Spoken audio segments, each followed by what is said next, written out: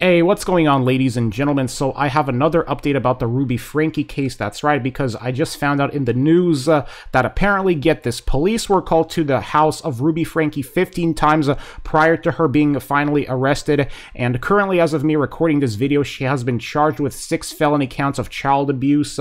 And, you know, during those 15 times that police came to Ruby Franke's house, I'm just wondering, how the heck can they be called 15 times and, you know, nothing happens? You know, something should have been done during those 15 times, in my opinion. Well, obviously, I've been also reading that I guess police took one of the kids to the hospital, and my biggest question is, you know, after that incident, how the heck was Ruby Franke still allowed to maintain custody of her kids is beyond me, because, you know, when you have cops being called to the home 15 times, that's right, 15 times, then clearly something should have been done during those 15 times, something major, you know, to prevent the further abuse that, you know, the kids of Ruby Franke were experiencing. That's right. Obviously, I just don't know what else to say about this. And also, I guess you could say this is another one of those cases where police and the CPS, they fail to do their job properly, just because, you know, the neighbors, they've done more, in my opinion, in this case than the police and the CPS have done.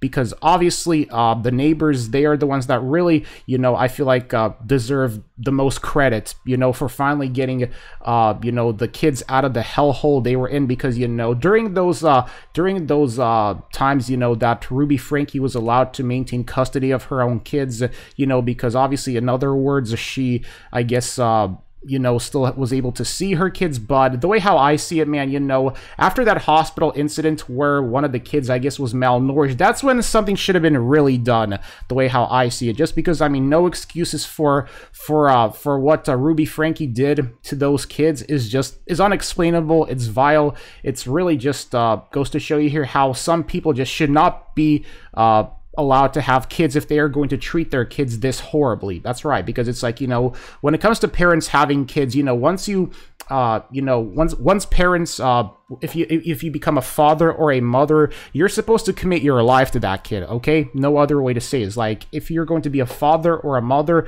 then you really need to commit your life to that kid, okay, and give them the best possible life they could really want, you know, just give them a normal life just like other kids. And I feel like this is one of those cases here where the kids basically were deprived of a normal life and a normal childhood. You know, they were basically not able to live a normal life like how any other normal kid would live their life. And you know, just the fact that police were called 15 times, and, you know, during those 15 times Ruby Franke was still allowed to, you know, keep the custody of her kids is what's really, I guess you could say, alarming about this case here. But yeah, you know, currently charged with 6 counts of felony child abuse, and all I have to say is, you know, she is Ruby Franke 100% guilty, because just no excuse for what she did. No, none. So that's pretty much it here with the video. Let me know what you think about it.